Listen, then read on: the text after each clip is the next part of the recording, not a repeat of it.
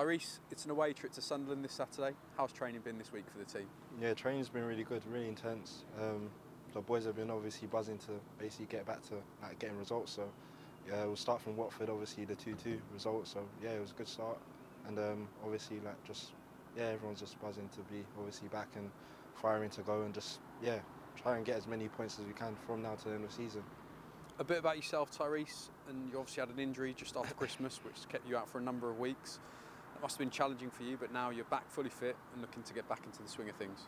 Yeah, it was tough, obviously, watching the boys obviously play for a few weeks and not being able to do anything about it. But I'm just glad to be back, and now I can obviously build up some consistency to obviously get back to playing how I was obviously before the injury and stuff. So yeah.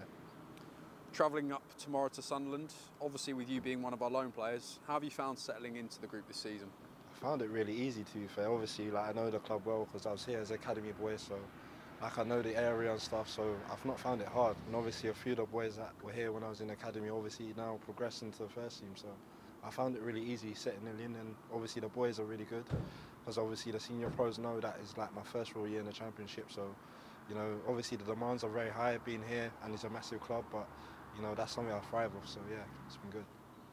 With the long journey, obviously, to Sunderland on the coach, do you have a sort of designated seat? Do you play some Uno with some of the guys? What's your sort of away day journey plan? I'm more like a earphone guy. I just listen to music and just chill. But yeah, a lot of the boys, they play Uno on my table. So Junior Yaks and obviously Amadou and the Senegalese boys, they sit on my table and that. So yeah, a bit of banter flying around, but yeah, I just chill, to be fair. I'm sure you have certain targets for yourself this season. Would it be a case of sort of more games and potentially contributing with goals and assists when you can? Yeah, obviously, I like to consider myself as a box-to-box midfielder, so just trying to get in the box and trying to shoot more in games, because I feel like I do the hard bit really well, like carrying the ball and stuff, but it's just obviously the numbers as well in my position. It's all about scoring goals and assists. That's what gets you up higher up in the table or in the league. So yeah, just for me, it's just about numbers now, trying to get shots off as much as I can in games and hopefully converting it into goals or assists or creating chances, so yeah.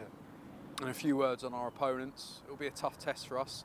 It's an intimidating stadium, but we just have to sort of be a bit pragmatic and focus on our game plan. Yeah, of course. We can't worry too much about Sunderland. Obviously, we give them massive respect because they're a great team, obviously doing really well in the championship. But it's all about us and what we do as a team and as a group really going into the game. And if we play by the game plan that we've got more than a chance to obviously get 3 points there.